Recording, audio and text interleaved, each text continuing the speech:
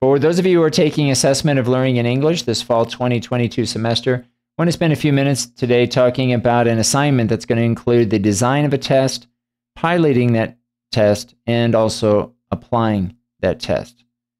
So the first step will be to take a look at an Excel spreadsheet that I included in Microsoft Teams called Test Design, Pilot, and Application. And I'll talk about each of these columns A through F. You'll be asked to include information under each of these columns, beginning with your full name first, followed by the test design. I'll talk more about that here in a second. Justifying the assessment type, receiving test design feedback, a date for piloting the test, a date for applying the test, and then a final report.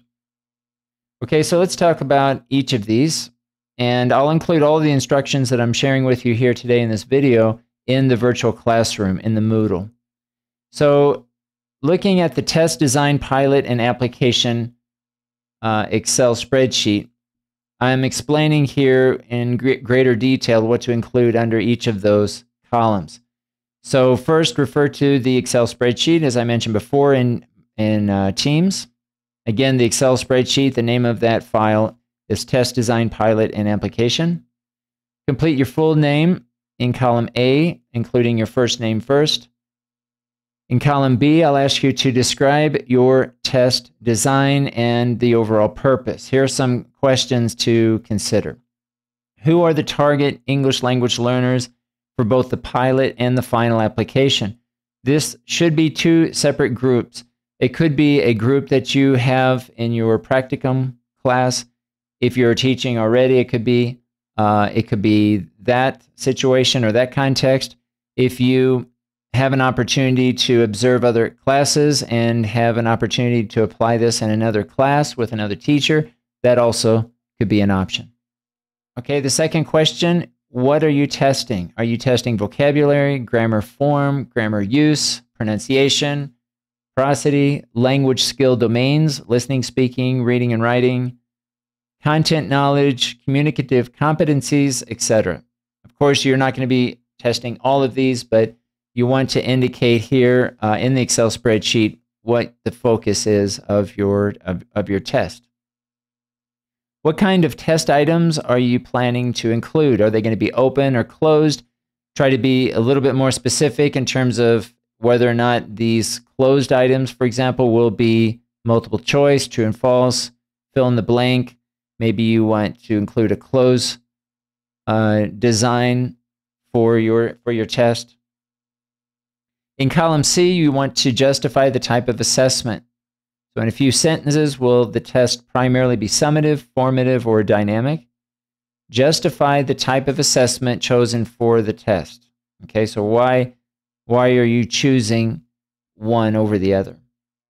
In column D, you'll indicate or include the feedback that you receive. You can receive feedback from me either face-to-face as a conference in my office.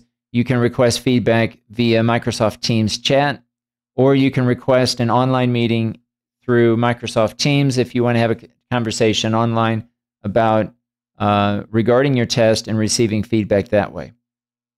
Column E, provide the date for piloting the test, and column F, provide the date for applying the test.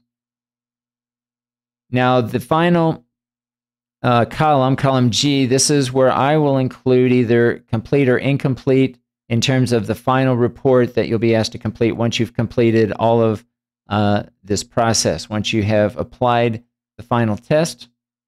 And the instructions for the final report are as follows. Once you've completed the Excel spreadsheet, columns A through F, consider the following for completing the final report. So create a Word document in the Teams folder. The Teams folder is called Final Reports for Test Design, Pilot, and Application. Rename the shared Word document with your complete name, first name first.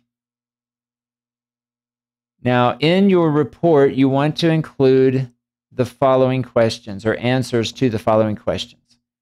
Number one, what knowledge did you gain after applying the pilot test versus the pilot application. What changes, if any, did you make to the test? What actions did you take that were perhaps different? Again, comparing the experience of the pilot. What information did you gather? In what ways did you make any changes to the test, if this was applicable, when applying the final test? Perhaps there was a difference also between the time it took to take the pilot versus the final application. You could also address that or include that in your final report. The next question in column C of the spreadsheet, you justified the type of assessment applicable to the test that you designed. Provide a hypothetical situation where you might apply an alternative assessment type to the same test that you applied. So this would be a what if, let's say, you used the same test, but let's say instead of applying it as a summative assessment, you turn it into either a dynamic assessment or just a full-fledged formative assessment experience for your English language learners. This is a type of hypothetical that you can include in your final report.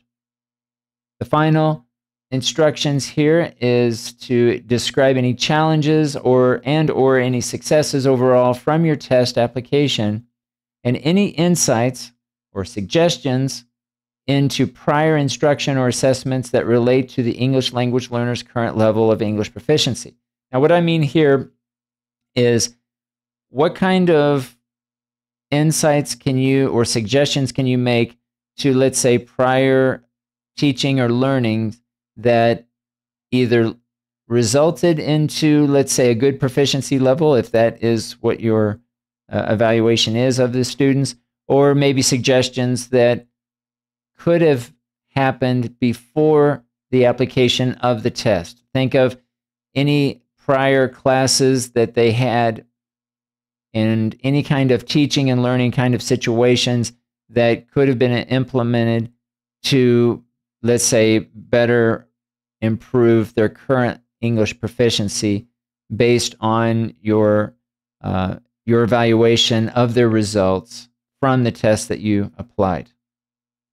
Okay, so this is again looking more at the sequence, the learning sequence over, let's say, 1 or 2, maybe 3 weeks prior to the time that you applied the test that you're evaluating. Okay, so again, it's just a deeper reflection into what led up to where they are currently and any suggestions or insights that you can provide that, again, relate to assessments and/or instruction or teaching. All right, so this is basically what we're going to be working on when we apply the test design. The test design can be any of the designs that we do in class that we have completed throughout the semester. It could also be a variation of anything that we've completed in class. It also could be a completely different design that we haven't done as a whole group or that you haven't completed as an assignment in our class. Okay, so this is what we're going to be working on for the remaining part of the semester. Today's October 1st. We're going to begin week 9 on Monday, and we'll have until the rest of the semester basically to complete this task, this process of designing a test, piloting the test, and applying the test, making sure that you're receiving feedback throughout the process as I've described today here in these instructions. And of course, if you have any questions, make sure that you're reaching out to me either in class or outside of class as we work the rest of the semester to include this very important process of going from the design to the pilot to the application of our test.